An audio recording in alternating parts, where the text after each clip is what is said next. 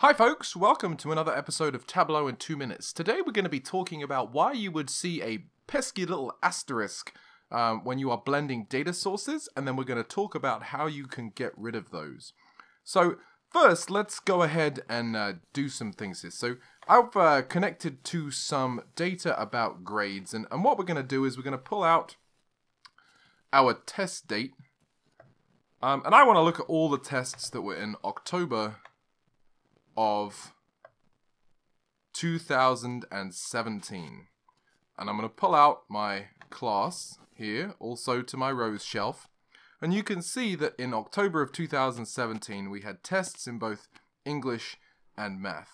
Now I also have a sheet that gives us the grades with the test date, so let's take a look by student at some of the grades that they got in those tests in October of 2017. So we'll drag out student here.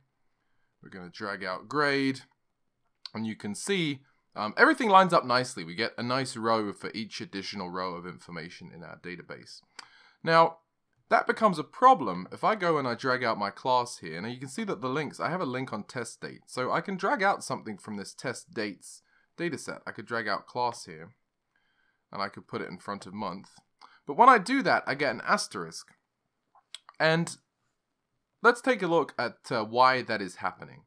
Right, so in October of 2017, we know that there were two different classes. There was a math class, we figured that out before, and an English class, which means that this join is a one-to-many join because we have two different classes, so 1 month, but different classes, so a one-to-many join. The problem with that is that when we have two different blended data sources, both have to be aggregated, or they have to be aggregated rather, the fields to be used between them. So when we bring in this class, it's aggregating it with this attribute function.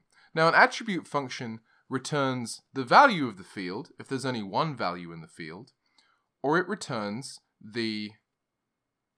an asterisk if there's more than one value in the field. So because we have more than one value in this field, that's why we're getting that asterisk. Now we can try and solve that by pulling this to the beginning, but obviously that still gives us this asterisk. So what we have to do is we have to try and convert this to be not a one-to-many join. And the way to do that is to get really detailed. So we're going to have to let's bring out class first. And then we're going to bring out test dates. Notice I'm bringing out test date from the same data source. Get rid of quarter. I'm also going to bring out the day of the test because I need each individual one. Otherwise I'm going to get asterisks. I'll show you what happens actually when when we bring out student. See how when we bring out student, we get an asterisk again because there's multiple values in student for every day of this test. The same thing would happen if we bring out the grade over here, right? So we can't do it that way. So the way to do it, we have to start with our most detailed data set. Our most detailed data set is this grade data set. So we have to bring out the test date. But then we have to expand our test date all the way out to be at the date level. And now, when I go to test dates here and I bring out the class, because there's only one value for each date, you'll see that we get the actual class as opposed to just getting an asterisk as we were getting here or as we were getting here, right? Because there is only one class for each test date.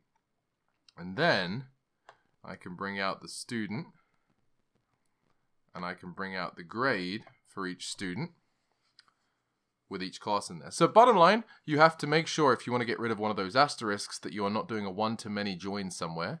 And usually the way to do that is to take your data all the way down to the most detailed level.